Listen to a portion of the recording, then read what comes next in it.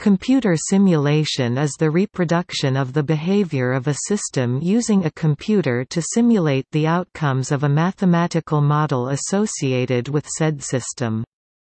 Since they allow to check the reliability of chosen mathematical models, computer simulations have become a useful tool for the mathematical modeling of many natural systems in physics, computational physics, astrophysics, climatology, chemistry, biology and manufacturing, human systems in economics, psychology, social science, health care and engineering.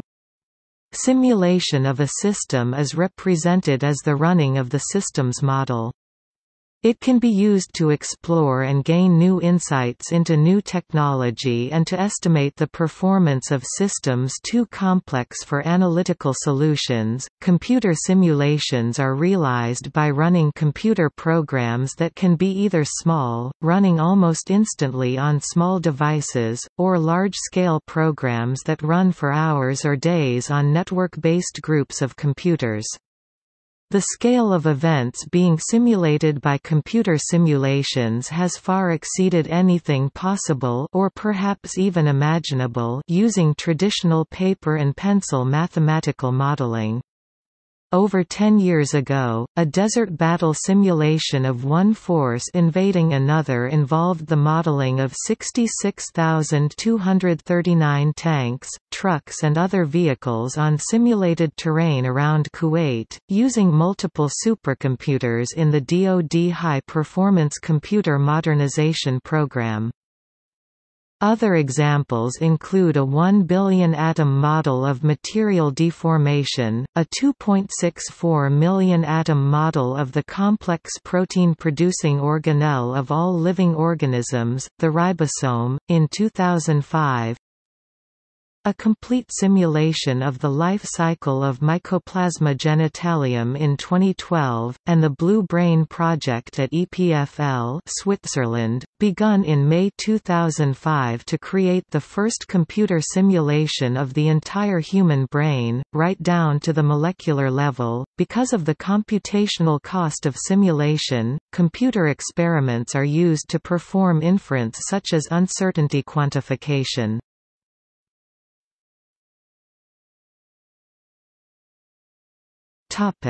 Simulation versus model. A computer model is the algorithms and equations used to capture the behavior of the system being modeled.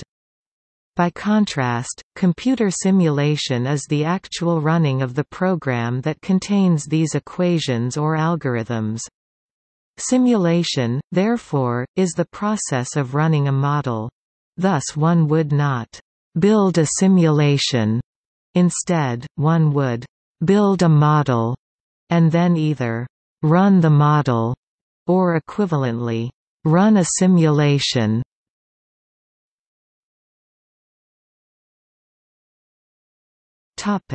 History.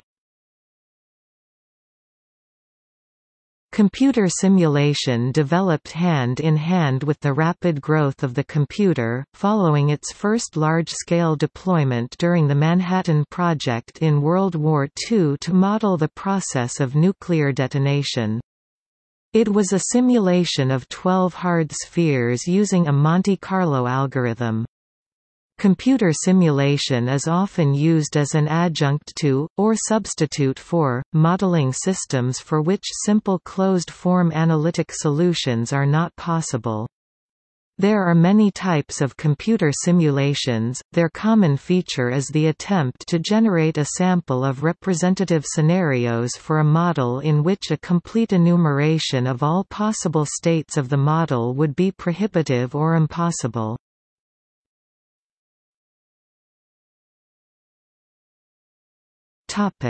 Data preparation. The external data requirements of simulations and models vary widely. For some, the input might be just a few numbers, for example, simulation of a waveform of AC electricity on a wire, while others might require terabytes of information, such as weather and climate models. Input sources also vary widely. Sensors and other physical devices connected to the model.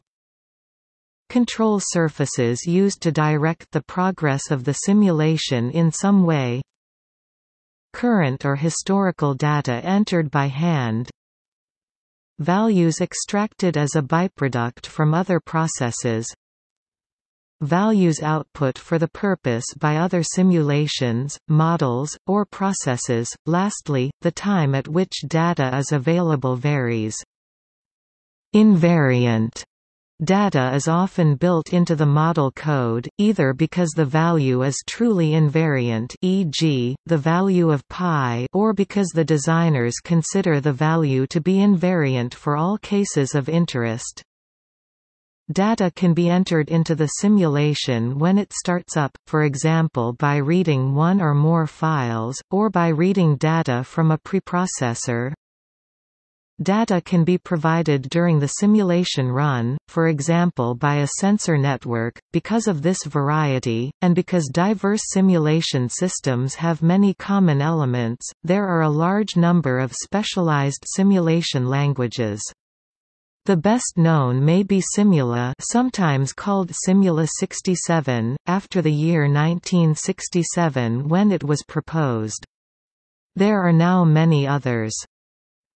Systems that accept data from external sources must be very careful in knowing what they are receiving. While it is easy for computers to read in values from text or binary files, what is much harder is knowing what the accuracy compared to measurement resolution and precision of the values are. Often they are expressed as error bars, a minimum and maximum deviation from the value range within which the true value is expected to lie. Because digital computer mathematics is not perfect, rounding and truncation errors multiply this error, so it is useful to perform an error analysis to confirm that values output by the simulation will still be usefully accurate. Even small errors in the original data can accumulate into substantial error later in the simulation. While all computer analysis is subject to the GIGO garbage in, garbage out restriction, this is especially true of digital simulation. Indeed, observation of this inherent, cumulative error in digital systems was the main catalyst for the development of chaos theory.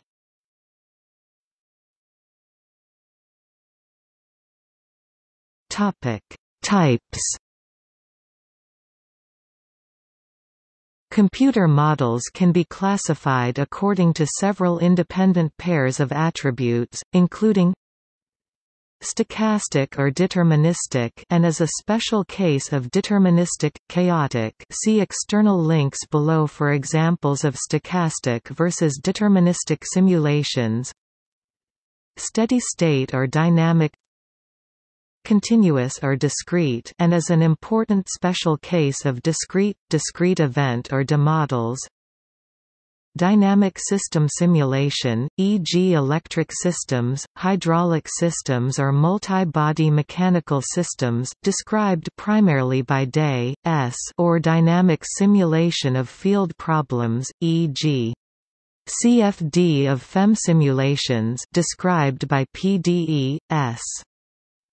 Local or distributed. Another way of categorizing models is to look at the underlying data structures.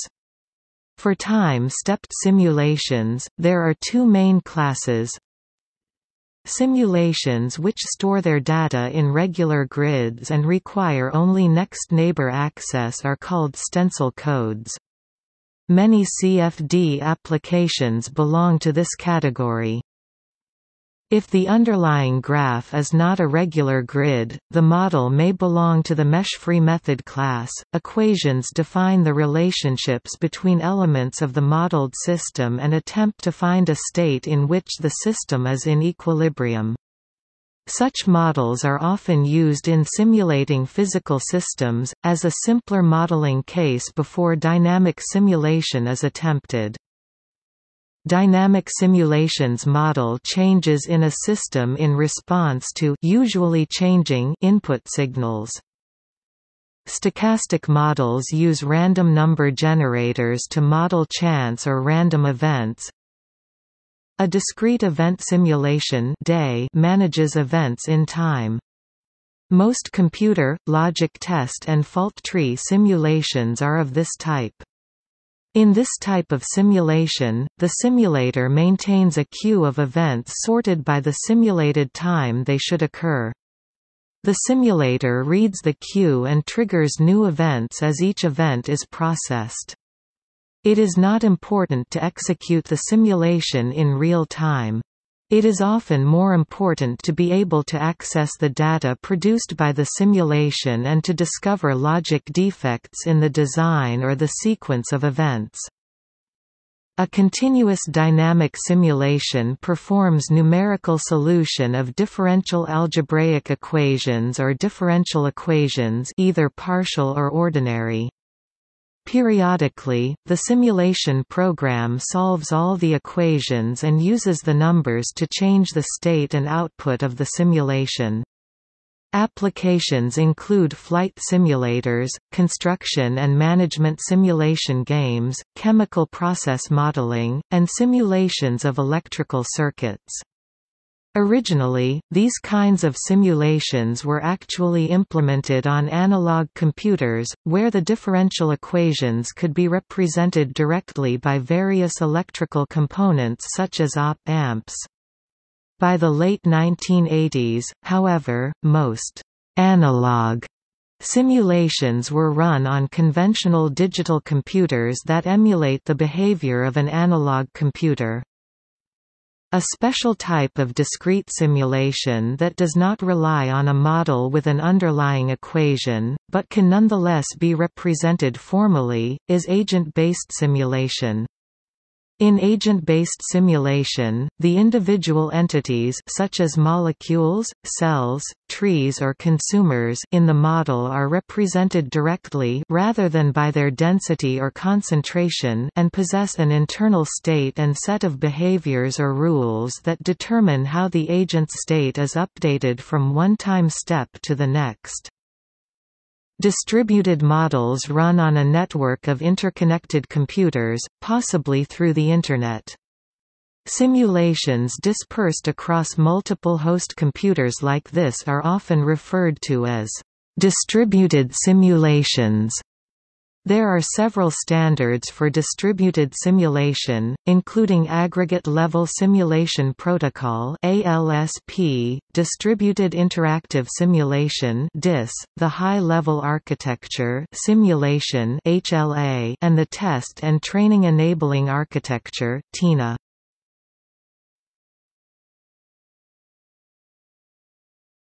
Topic: Visualization. Formerly, the output data from a computer simulation was sometimes presented in a table or a matrix showing how data were affected by numerous changes in the simulation parameters. The use of the matrix format was related to traditional use of the matrix concept in mathematical models.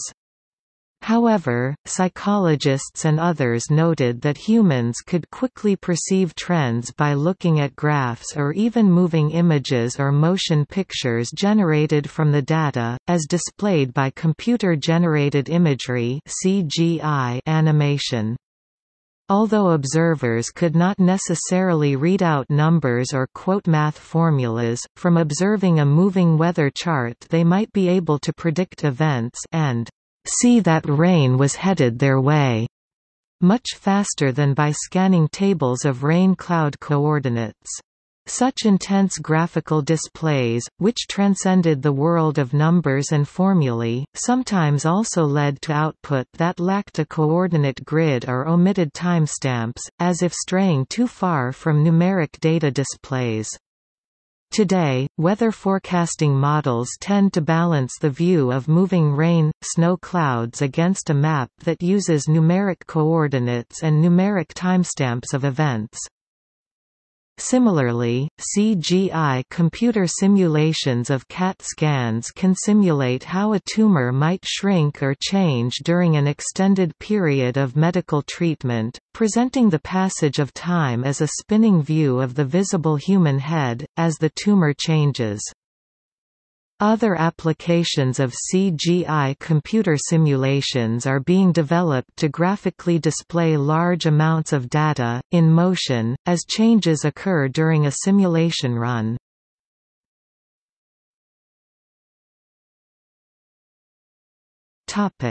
Computer simulation in science. Generic examples of types of computer simulations in science, which are derived from an underlying mathematical description. A numerical simulation of differential equations that cannot be solved analytically, theories that involve continuous systems such as phenomena in physical cosmology, fluid dynamics e.g., climate models, roadway noise models, roadway air dispersion models, continuum mechanics and chemical kinetics fall into this category. A stochastic simulation, typically used for discrete systems where events occur probabilistically and which cannot be described directly with differential equations. This is a discrete simulation in the above sense. Phenomena in this category include genetic drift, biochemical or gene regulatory networks with small numbers of molecules. See also, Monte Carlo method. Multiparticle simulation of the response of nanomaterials at multiple scales to an applied force for the purpose of modeling their thermoelastic and thermodynamic properties. Techniques used for such simulations are molecular dynamics, molecular mechanics, Monte Carlo method, and multiscale Green's function. Specific examples of computer simulations follow. Statistical simulations based upon an agglomeration of a large number of input profiles, such as the forecasting of equilibrium temperature of receiving waters, allowing the gamut of meteorological data to be input for a specific locale. This technique was developed for thermal pollution forecasting. Agent-based simulation has been used effectively in ecology, where it is often called individual-based modeling, and is used in situations for which individual variability in the agents cannot be neglected, such as population dynamics of salmon and trout. Most purely mathematical models assume all trout behave identically. Time-stepped dynamic model. In hydrology there are several such hydrology transport models such as the SWMM and DSSAM models developed by the U.S. Environmental Protection Agency for river water quality forecasting. Computer simulations have also been used to formally model theories of human cognition and performance, e.g., ACTR. Computer simulation using molecular modeling for drug discovery. Computer simulation to model viral infection in mammalian cells. Computer simulation for studying the selective sensitivity of bonds by mechanochemistry during grinding of organic molecules. Computational fluid dynamics simulations are used to simulate the behavior of flowing air, water and other fluids. 1, 2 and 3-dimensional models are used. A one-dimensional model might simulate the effects of water hammer in a pipe. A two-dimensional model might be used to simulate the drag forces on the cross-section of an aeroplane wing. A three-dimensional simulation might estimate the heating and cooling requirements of a large building. An understanding of statistical thermodynamic molecular theory is fundamental to the appreciation of molecular solutions. Development of the potential distribution theorem (PDT) allows this complex subject to be simplified to down-to-earth presentations of molecular theory. Notable, and sometimes controversial, computer simulations used in science include Donella Meadows' World 3 used in The Limits to Growth, James Lovelock's DaisyWorld, and Thomas Ray's Tierra.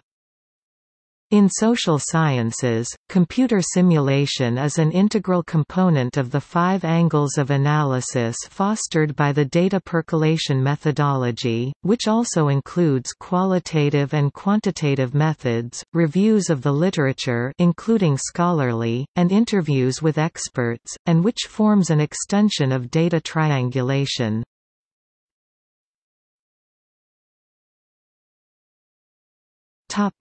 Simulation environments for physics and engineering.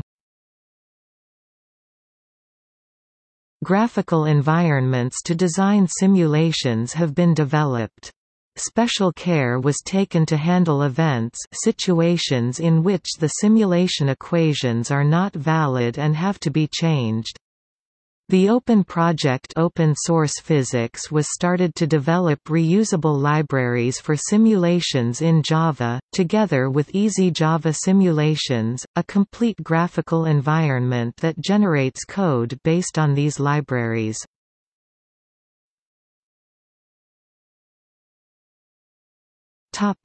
Simulation environments for linguistics. Taiwanese Tone Group Parser is a simulator of Taiwanese tone Sandy acquisition. In practical, the method using linguistic theory to implement the Taiwanese Tone Group Parser is a way to apply knowledge engineering technique to build the experiment environment of computer simulation for language acquisition. A work-in-process version of Artificial Tone Group Parser that includes a knowledge base and an executable program file for Microsoft Windows System XP, Win 7 can be downloaded for evaluation.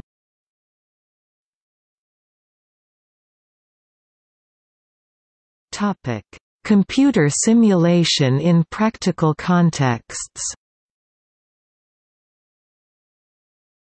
Computer simulations are used in a wide variety of practical contexts, such as analysis of air pollutant dispersion using atmospheric dispersion modeling, design of complex systems such as aircraft and also logistics systems, design of noise barriers to affect roadway noise mitigation, modeling of application performance, flight simulators to train pilots, weather forecasting, forecasting of risk, simulation of electrical circuits, power system simulation, simulation of other computers as emulation, forecasting of prices on financial markets, for example adaptive modeler, behavior of structures such as buildings and industrial parts under stress and other conditions,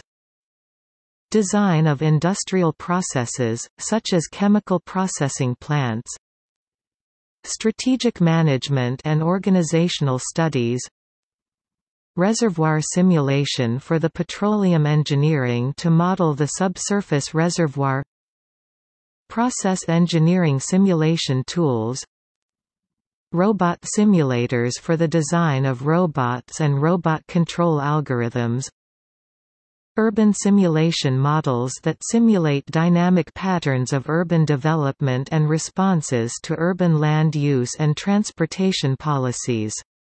See a more detailed article on urban environment simulation.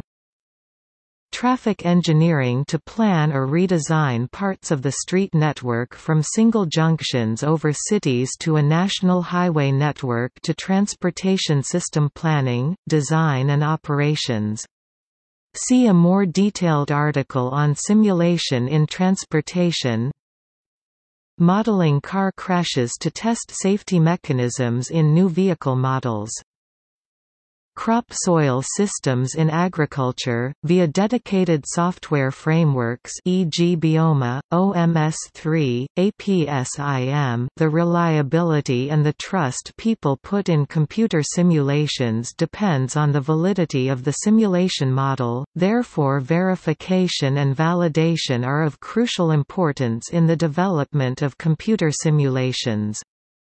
Another important aspect of computer simulations is that of reproducibility of the results, meaning that a simulation model should not provide a different answer for each execution. Although this might seem obvious, this is a special point of attention in stochastic simulations, where random numbers should actually be semi-random numbers. An exception to reproducibility are human-in-the-loop simulations such as flight simulations and computer games. Here a human is part of the simulation and thus influences the outcome in a way that is hard, if not impossible, to reproduce exactly. Vehicle manufacturers make use of computer simulation to test safety features in new designs. By building a copy of the car in a physics simulation environment, they can save the hundreds of thousands of dollars that would otherwise be required to build and test a unique prototype. Engineers can step through the simulation milliseconds at a time to determine the exact stresses being put upon each section of the prototype. Computer graphics can be used to display the results of a computer simulation. Animations can be used to experience a simulation in real time, e.g., in training simulations. In some cases, animations may also be useful in faster than real time or even slower than real time modes. For example, faster than real-time animations can be useful in visualizing the buildup of cues in the simulation of humans evacuating a building. Furthermore, simulation results are often aggregated into static images using various ways of scientific visualization. In debugging, simulating a program execution under test rather than executing natively can detect far more errors than the hardware itself can detect and, at the same time, log useful debugging information such as instruction trace, memory alterations and instruction counts.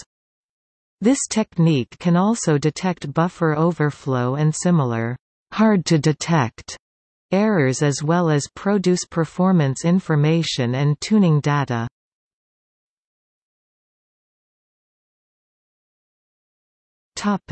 Pitfalls. Although sometimes ignored in computer simulations, it is very important to perform a sensitivity analysis to ensure that the accuracy of the results is properly understood. For example, the probabilistic risk analysis of factors determining the success of an oilfield exploration program involves combining samples from a variety of statistical distributions using the Monte Carlo method. If, for instance, one of the key parameters, e.g., the net ratio of oil-bearing strata, is known to only one significant figure, then the result of the simulation might not be more precise than one significant figure, although it might misleadingly be presented as having four significant figures.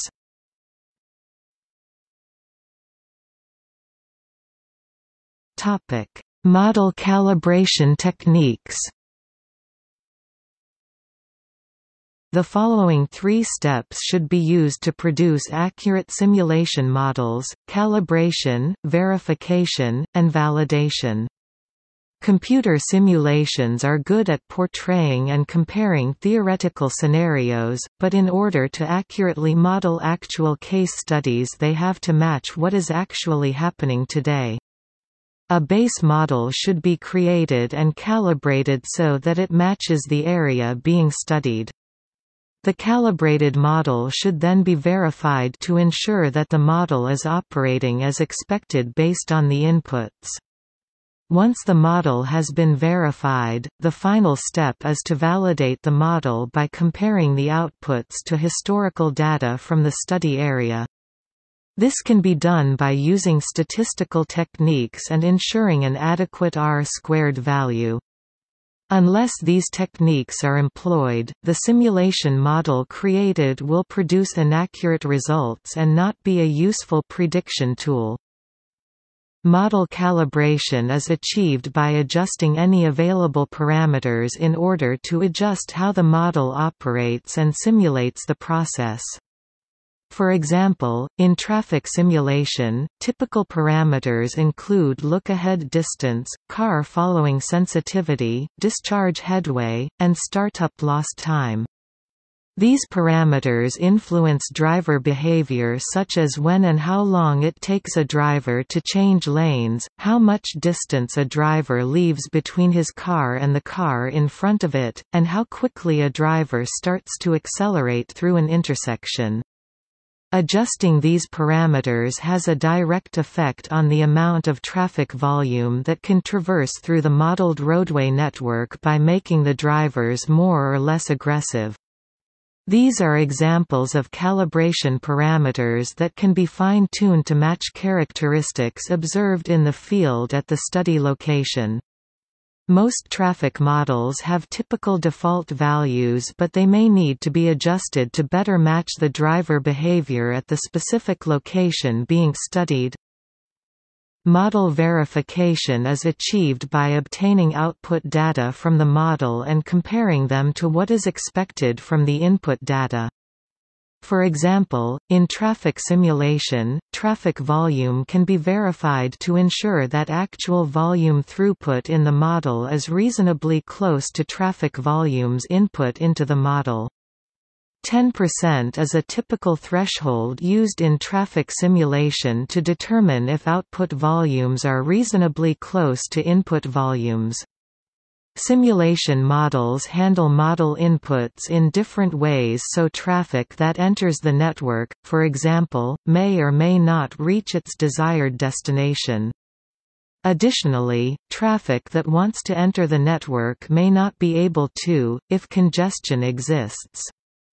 This is why model verification is a very important part of the modeling process. The final step is to validate the model by comparing the results with what is expected based on historical data from the study area. Ideally, the model should produce similar results to what has happened historically. This is typically verified by nothing more than quoting the R-squared statistic from the fit. This statistic measures the fraction of variability that is accounted for by the model. A high R-squared value does not necessarily mean the model fits the data well. Another tool used to validate models is graphical residual analysis. If model output values drastically differ from historical values, it probably means there is an error in the model. Before using the model as a base to produce additional models, it is important to verify it for different scenarios to ensure that each one is accurate. If the outputs do not reasonably match historic values during the validation process, the model should be reviewed and updated to produce results more in line with expectations. It is an iterative process that helps to produce more realistic models. Validating traffic simulation models requires comparing traffic estimated by the model to observed traffic on the roadway and transit systems. Initial comparisons are for trip interchanges between quadrants, sectors, or other large areas of interest. The next step is to compare traffic estimated by the models to traffic counts, including transit ridership, crossing contrived barriers in the study area. These are typically called screen lines, cut lines, and cordon lines and may be imaginary or actual physical barriers. Cordon lines surround particular areas such as a city's central business district or other major activity centers. Transit ridership estimates are commonly validated by comparing them to actual patronage crossing cordon lines around the central business district. Three sources of error can cause weak correlation during calibration: input error, model error, and parameter error. In general, input error and parameter error can be adjusted easily by the user. Model error, however, is caused by the methodology used in the model and may not be as easy to fix. Simulation models are typically built using several different modeling theories that can produce conflicting results. Some models are more generalized while others are more detailed. If model error occurs as a result, it may be necessary to adjust the model methodology to make results more consistent. In order to produce good models that can be used to produce realistic results, these are the necessary steps that need to be taken in order to ensure that simulation models are functioning properly. Simulation models can be used as a tool to verify engineering theories, but they are only valid if calibrated properly. Once satisfactory estimates of the parameters for all models have been obtained, the models must be checked to assure that they adequately perform the intended functions. The validation process establishes the credibility of the model by demonstrating its ability to replicate actual traffic patterns. The importance of model validation underscores the need for careful planning, thoroughness and accuracy of the input data collection program that has this purpose. Efforts should be made to ensure collected data is consistent with expected values. For example, in traffic analysis, it is typical for a traffic engineer to perform a site visit to verify traffic counts and become familiar with traffic patterns in the area. The resulting models and forecasts will be no better than the data used for model estimation and validation.